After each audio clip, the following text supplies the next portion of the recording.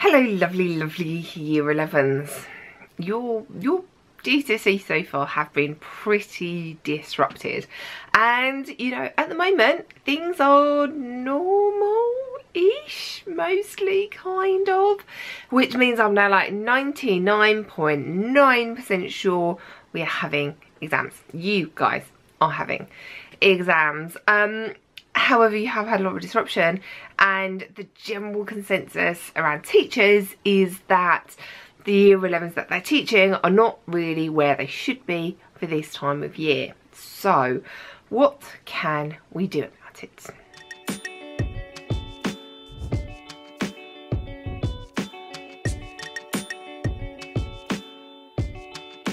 So mock season is coming up. It's different in every school, but they generally start after half term, November time, and run through to January. So some of you will have them before Christmas, some of you will have them after Christmas. I can never decide whether it's nice to give you Christmas to revise for your mocks or to do them before your Christmas so you don't have to revise over Christmas. I can't really decide where the nice thing is there. Now, I know that the mocks may seem scary and horrible, and it's like teachers just giving you a load of work to do, but mocks are actually really important for seeing where the gaps are.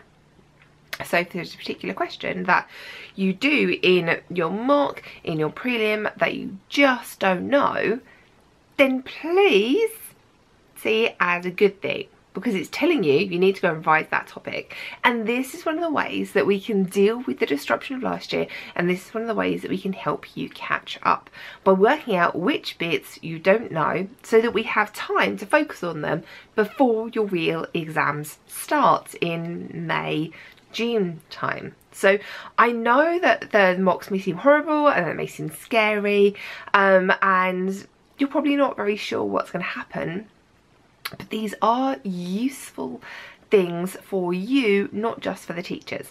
Now, you can kind of expect to have, I would say, more mocks than normal, or more mocks than you would have had if we hadn't have had a pandemic, because teachers are just ensuring that if they do need to go to centre assess grades, again at very short notice, that they have the evidence already in place. So I would probably expect you to have an early mock in maybe November, and then another mock in the new year, so maybe like February, March time. Lots of schools I'm seeing are changing around to doing that. So if you do have your mocks early, then kind of expect to have another one at a later date. And what we should be seeing in between those two mock exams, and then in between the mock exams and the real exams, is that you found where the gaps in your knowledge are, you filled in the gaps in your knowledge, and you've got a better grade. That is literally the whole point of doing mock exams, to find out which bits you need to know. It's not just so that teachers can see whether you're on track, so they can get a grade, decide whether you to enter for higher or foundation. Lots of things come out of mocks, not just grades. So in preparation for mocks coming up over half term, I would like you to do a little bit of organising and work and stuff. I'm not asking you to do loads and loads of revision.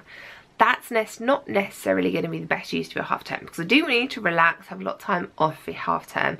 But I'd like you to spend maybe 15-20 minutes, half an hour per subject, depending on how big the subject is, like how demanding the subject is, and really sort out your stuff. So I'm going to strongly suggest that you get beautifully labelled folders for each subject, and in the first thing that needs to go into these folders are a set of knowledge checklists. Now, for loads of subjects, mainly science and maths, but it's like history and geography, if you sign up to my mailing list, then you can download these knowledge checklists for free, and they will literally take you through every single thing you need to know.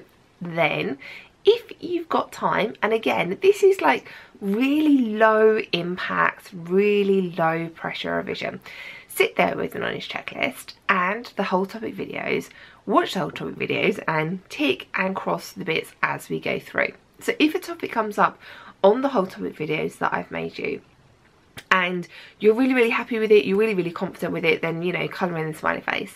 If a topic comes up and you've literally got no idea what I'm talking about, find that bit in the knowledge checklist and then colour in the kind of like little sad face, and then you know that's one of the bits that you need to go and fill in your gap for.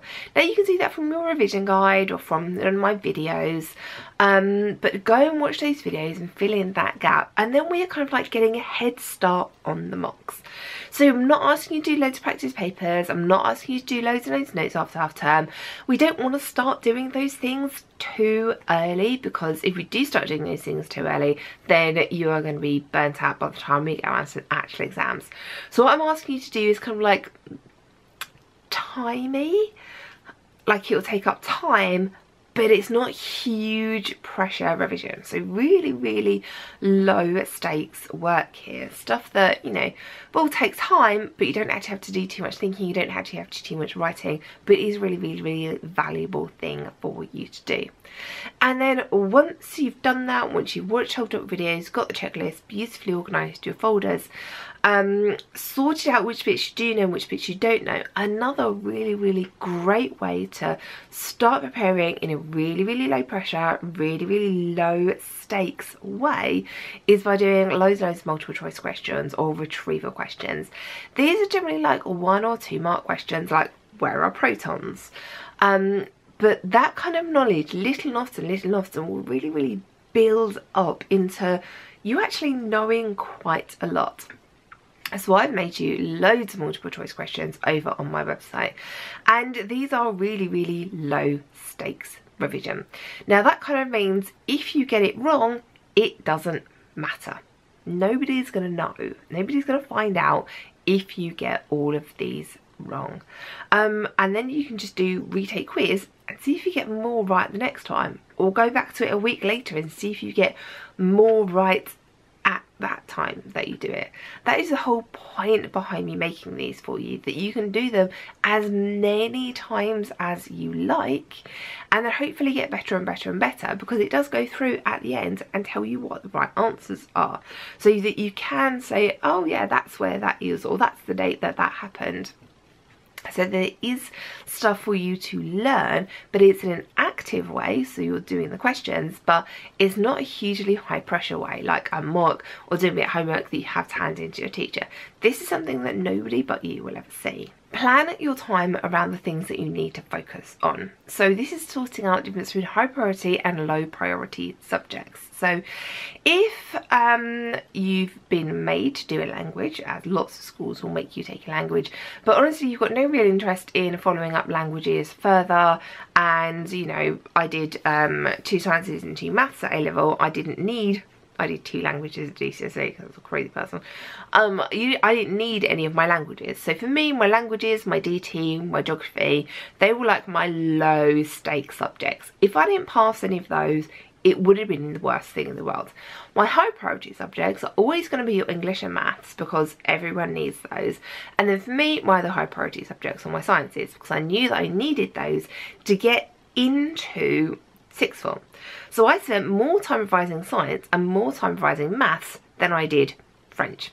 Now I was good at science and maths, so maybe I didn't need to spend more time revising those, but I definitely needed to get those grades, whereas I didn't definitely need to get my French grade or my German grade.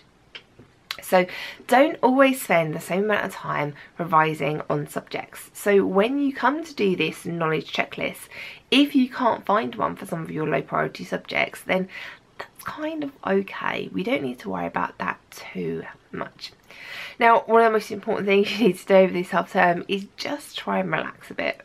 Go outside, it's still pretty nice and warm, so we don't have to dress up in our winter coats just yet. But do try and prioritise time for your mental health. Definitely look after that. It's been a long half term at school, and it's about to get dark and cold and miserable, which kind of makes the next one a bit gloomy. But guys, please don't worry, because I'm going to be here with you every single step of the way. Ouch!